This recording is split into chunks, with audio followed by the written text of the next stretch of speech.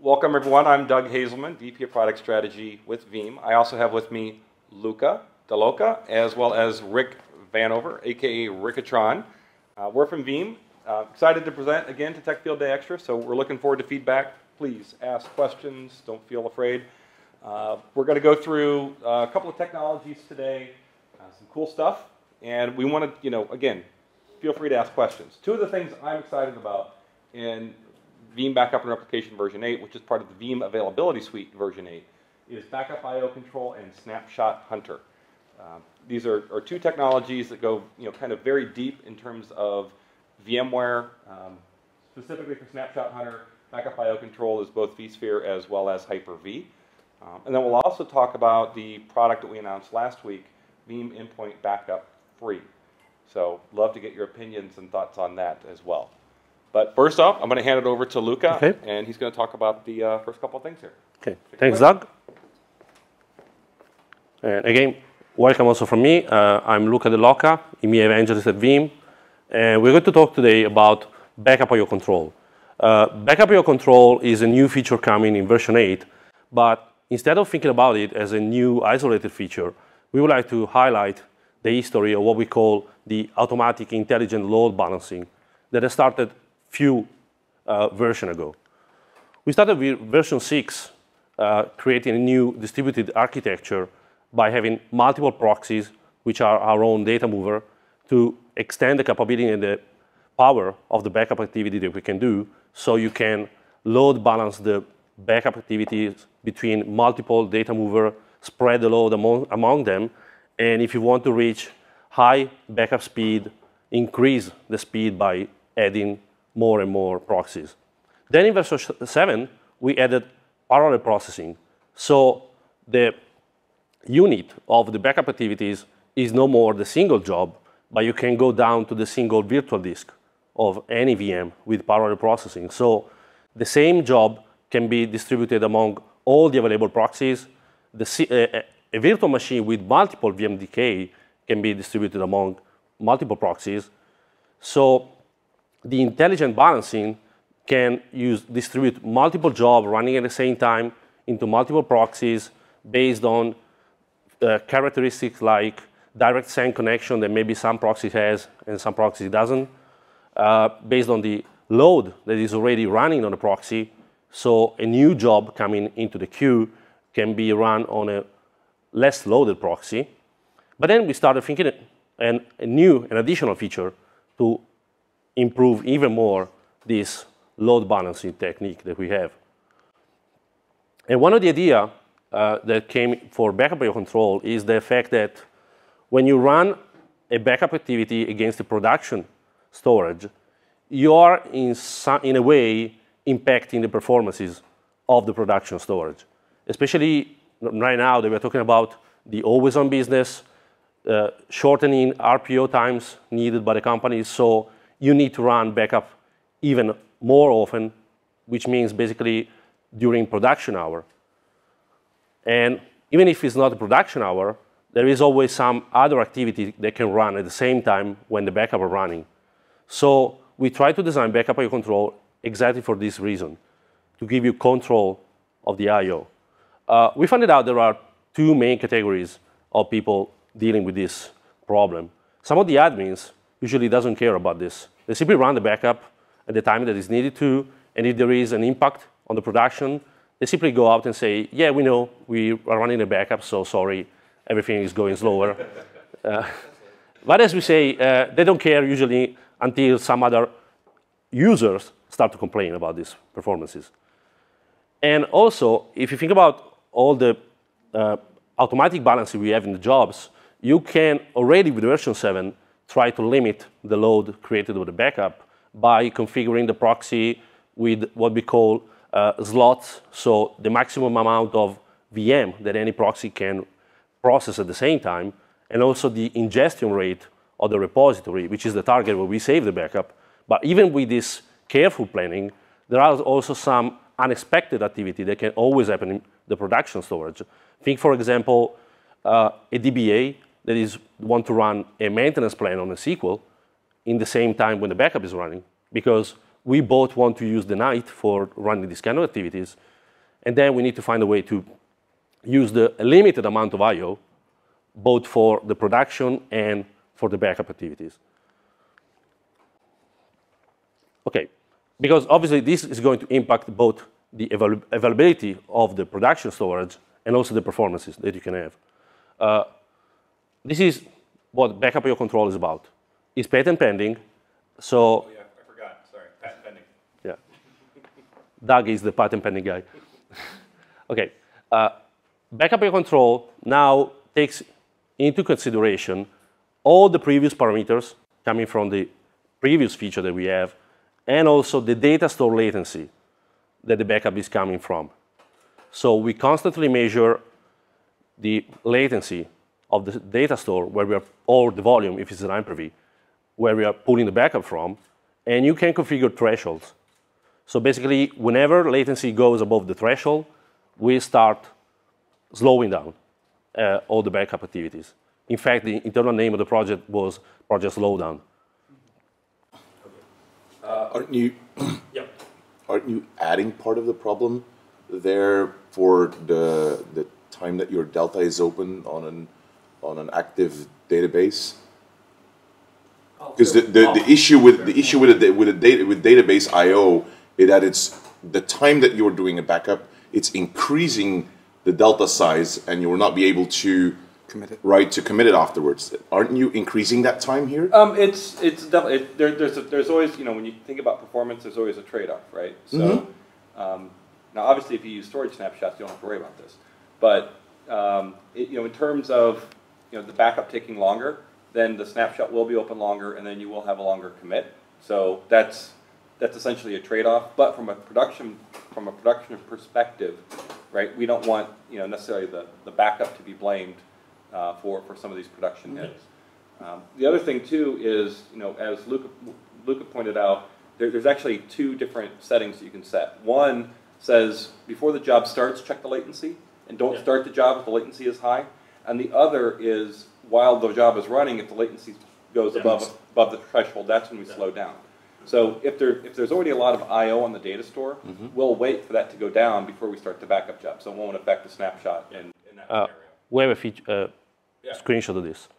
As usual, also, we try to keep all the complexity on the back end of the software, and the final result for the user is a simple checkbox.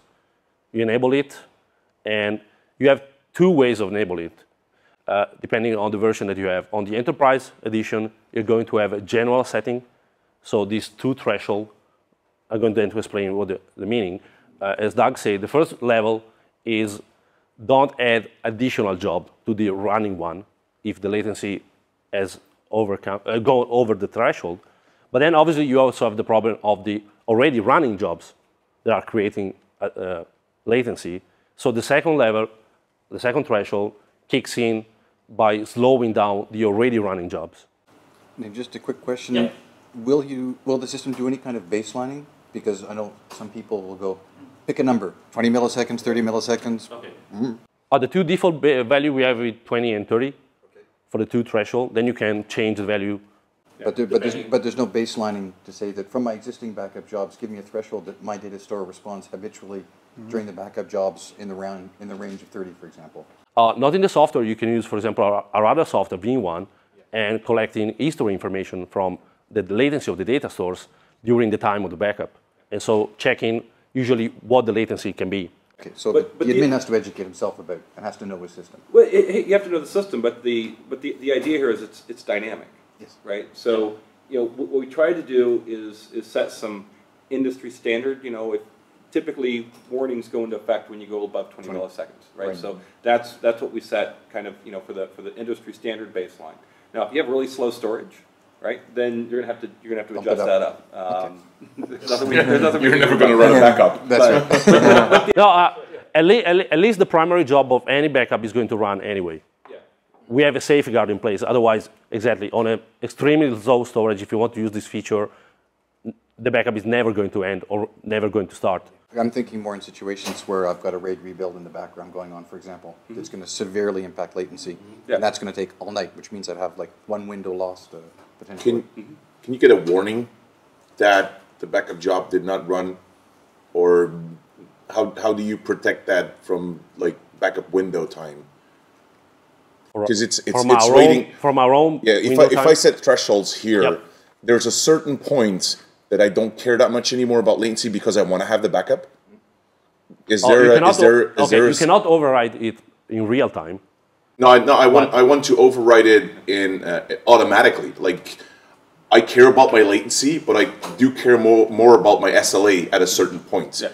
We're still going to complete the backup at some point. We're just going to complete it slower than normal. Well, no. Sometimes you're just not going to start the backup. We will wait. Later. It's going to start later. Yep. It'll just start later. We'll still attempt. We'll make every attempt to. By the way that our automatic balancing of the job works, at the time that the job is scheduled to start, the job is anyway placed in the running queue, as always. And it'll stay there until... It will stay there at 0% completion until there is enough resources based, again, on free proxies, enough slot, and now also enough latency to get actively started. So even after the backup window, it will start? No. If you have set up the backup window, You just have a failure. If you just have a failure like you would in the have past. if there's not enough proxies available, you would have the same yes. failure. The backup windows still have a higher priority than everything of this, because the reason behind is that if you have set up a backup window is because you want the job to stop whatever at that time, because otherwise you're going to jump into production hour and everything. So we're going to stop the job anyway. The other thing to remember is the reason we instituted this feature was not because everyone has this problem. It's because a small percentage of people have this problem. So it's not going to be enabled by default. So This is an advanced feature. This is more of an advanced feature, so that if you have it on full automatic and you've got a very distributed architecture and you're really concerned about impacting production, you want to set this. Because that way, you'll make sure not to impact production, and you don't have to think about it, right? It's like, okay, I set it. I don't have to go and rebalance my infrastructure every month because it's all changed. You just set this and go and let it complete. How do you measure the latency? Do you measure on the original data store, or if you are using snapshot, are you measure on? Okay, there are two ways of measuring the latency.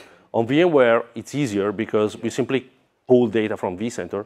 So it's the same statistics that you collect when you look at the performance graph in vCenter, which is, by the way, the reason why our statistics are collected every 20 seconds, because it's the same exact timing on vCenter. Hyper-V doesn't have this native feature, so we created some software by ourselves to pull the same kind of information from Hyper-V. But the final result is the same, both for vSphere and Hyper-V. Can you say thank you to R&D to make it granularity on data store level? Yes. This is great. Okay, yeah, this is the difference. If you go for the enterprise version, there is one general setting. If you go to the enterprise edition, you can go to set override values for every single data store. So for example, what you were saying before, if I want to have a backup that can complete no matter what, I can select that data store and disable the I/O control for that data store. So in that case, the backup is going to run even if the latency is going to increase. And in this example, not all data stores are shown. So it's only the ones I care about. Yep. Do you want to see it real quick? The other half of it? Is that next, Luke? Yep. Yeah. Let's take a quick look at it. We'll hit next slide, just to make sure. Oh, yeah. Yeah. Okay, this is how it's going to work. This is a vCenter graph. So you need to look at the green lines, which is the read latency. Obviously, running backup, we care about the read I/O latency, not the write I/O. And you see there, when the backup I/O control kicks in, immediately the read I/O latency goes below the 20 milliseconds that we have as a threshold. And as soon as it is disabled, then obviously, in this case, the read I/O latency start growing again. Here's the important part. So, like we had over here, when we have these options for the latency, the one I care about, for example, is this 445 one. And for this example, I want to make a ridiculously low number, okay? Just for the sake of example. So I've cranked this one down quite low to 5 milliseconds, but the generic setting is higher, but the one for this example I care about is much lower. So what I can do here is when I take this, this backup job, which will have VMs on it, and while it's starting, I want to go see the previous interaction because there's some interpretive messaging that comes in here depending on its performance. And let me see if I can find it. There's this notion when you watch data move. In this example, this didn't have any issues, but sometimes you'll see a message. We have this new handle called throttled or waiting, right? And that's only when that's kicked in. So these previous examples were actually in pretty good shape, so they didn't have any kicked in. I'm looking for the word throttled, but I haven't seen it yet. It would pop in on the large disk. It doesn't matter on the small files. But as we've started this real-time job here, so let's take a look. We're going to see some things pop in here. But basically, that setting is dynamic. And the best part is it's easy. The algorithm for how it implements, like Luca explained, is quite a lot of work. But Patent pending, too. And it's patent pending. But here we go. Let's see what we get. We have to call home to vCenter here. There we go. Waiting for availability. I don't know. It just popped in here. There we go. So right here, we're holding. Okay, that's for one of these tasks because we're not ready in terms of a latency. But let's see how we go. There's no other backup jobs running, and it's not like it's that message waiting for infrastructure availability can be used there. I'm going to jump over here and just double check because I have some courage here because this is actually what's running over across the street. The stand. We have 10 other things going on at once. I have some courage here. But here we go. But this is the only backup. They're actually doing like 8 restores at once over there because there's 8. Here we go. Let's take a look at this So one. it's not going to start because it's not available, right? Well, no. Those are. It'll start moving, but it's not. Or it's going to prepare the job, but it's not actually going to read. I believe is my expectation on test 02, and then test 02 clone. All of these 02s will. There we go. That's what I'm looking for. And actually now there's a lot of things going on at once with the parallel processing, but the part I like here is it's been sitting there for a minute. I'm jumping around looking at a lot of different things, but it's sitting there waiting for a minute. So that's the part that matters. And now this one is interesting because the primary storage was above limit here, but all of these are not on the same data store. So that one is on the tin tree, and this one is definitely hitting the rules as they apply to the data store. This actually might be aligned on different data stores, that particular one, so that might be why that's going on. But that's what I'm looking for, primary latency. And there's also a second half of this about when we're done, and I don't know if we want to stay until that point, but we won't actually, depending on how we move data, part of the patent pending approach of backup I/O control, we'll actually say, you know what, the data store is too busy to remove a snapshot. So we might hold off a little bit. So it's very interpretive, okay? So there's a lot of knowledge points. Yeah, and a lot of knowledge points around there. So that's the bit that matters right there on backup I/O control. And maybe when we jump in the next bit, I'll just jump in and we'll look at the log because that's honestly kind of the more interesting part of that. How do you check that the latency is not generated by Veeam? Because if you take a copy of the data store, the latency increase. So how do you differentiate? We are part of the problem of creating the I/O latency, but what we can control is not the read I/O created by the VM. So we can remove the part of the I/O created by ourselves by throttling the job. We can stop basically creating additional read I/O on the data store. So the data store is going lower in latency. Obviously, if the latency cannot go below the threshold, even without us, it means that there is some issues in the data store, not because of the backup, but because of the something that is running on the data store. So at that time, you need to check again your thresholds, or if there are insane numbers, it's probably something that is happening in production. Yep. And think of it as a speed limit as well, right? So, you know, you set the milliseconds.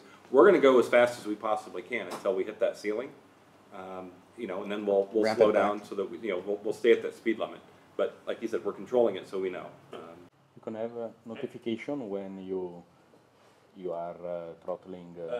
One of the multiple line of the job report is going to say the throttling has happened. Correct. Plus, with our visibility solution through Veeam 1, you can get information, full reports in terms of your backup statistics and information on when that kicks in.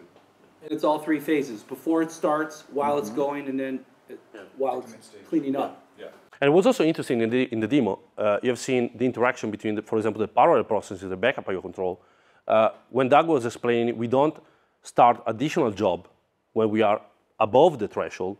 Even the same job has different virtual machine. The first three were started, but then because of the first three machine, we already went over the threshold. So the fourth machine was the third, but okay, it was in pending state. So the granularity is at the job level, but also at the VM level.